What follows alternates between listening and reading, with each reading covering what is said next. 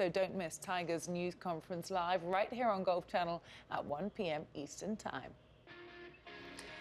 Well, with the news yesterday that the Open will return to St Andrews for its 150th anniversary in 2021, let's reflect on some iconic moments we've seen at the home of golf. It was the summer of 2000 when a 24-year-old Tiger Woods won his first Claret Jug and fourth major title, winning the Open at St Andrews by 8 strokes at a record 19 under par. And with the victory, he became the youngest ever to complete the career Grand Slam.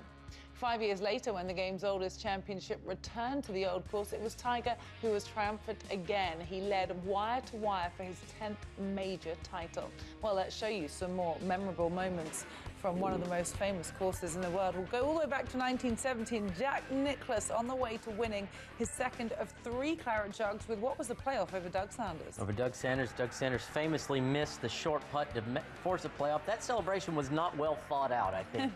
Kind of just reactionary, and he goes, wait a minute, I shouldn't have thrown that putter that high. It was an 18-hole playoff, by the way. That doesn't happen anymore. They have a 4-hole aggregate in the Open. Now, 1984, Seve Ballesteros, this iconic. Tony Jacklin told me one time, he goes, Robert, I do not believe in magic, but that putt does not break that way. Seve willed that ball in the hole. That's the only way I can explain it. That was a 2-shot win over Langer and Watson, and that is the iconic pose that lives on with the late Seve Ballesteros. 1990, after a collapse by Greg Norman on Saturday, Nick Faldo came through to win by 5 with an incredibly good round here at the Old Course. And it set the scoring record there of 18 under par and just played beautifully in the pretty good weather that week.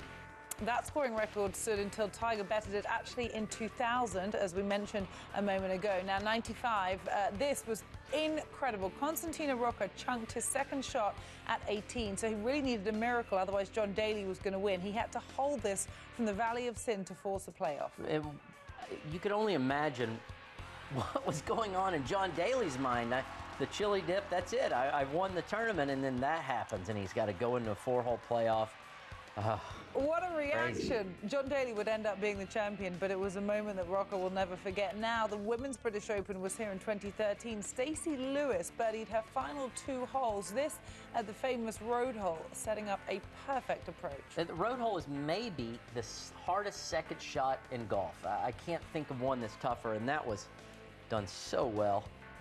So she birdied 17, and this a long birdie attempt.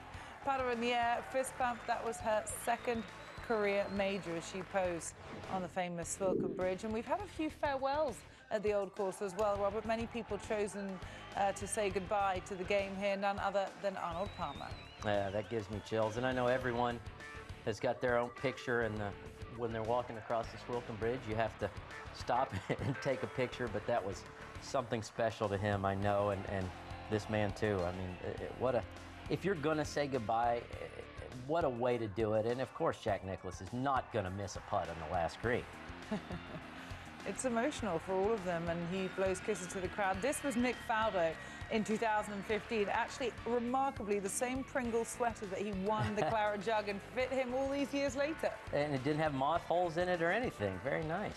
And then just the same year, actually, but a lot later in the day, Tom Watson on Friday evening, this was about 9 o'clock local time, is when he chose to say goodbye, and it didn't stop the crowds coming out to support him and react to what has been an incredible career for him and is still indeed going. You've been there, I know. What was your experience the first time you got to go and play the Old Course? I loved the course because I was into the history of the whole thing, but the thing that stood out to me the most and the thing that I took away from it is you're driving in the little road and you drive past the hotel on 17 on the road hole, and it's like you drove back 200 years in time. Everything's preserved.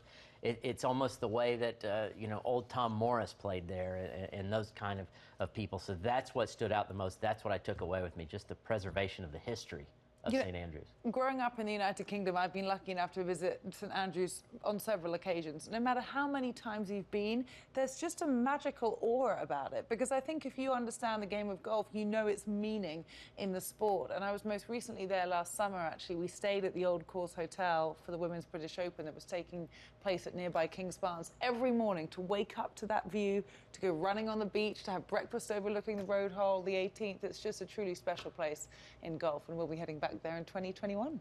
God. So